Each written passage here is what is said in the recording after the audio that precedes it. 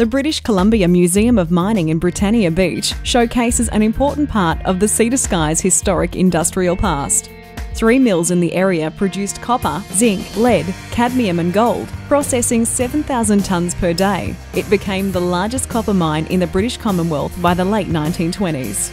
One tunnel above the number 3 mill concentrator that's 16 kilometres long, and it goes right into the mountain. In later years, all these tunnels and shafts were connected, and they would bring the copper ore down to Britannia for crushing in one of the 3 mills. The year-round attraction also includes a guided tour inside Mill Number 3, now a National Historic Site, a close-up look at the results, and an insider's guide to a man car, the 12th man vehicle which carried the miners to work. The museum has also been a major film and television site for numerous The X-Files episodes and Scooby-Doo 2: Monsters Unleashed.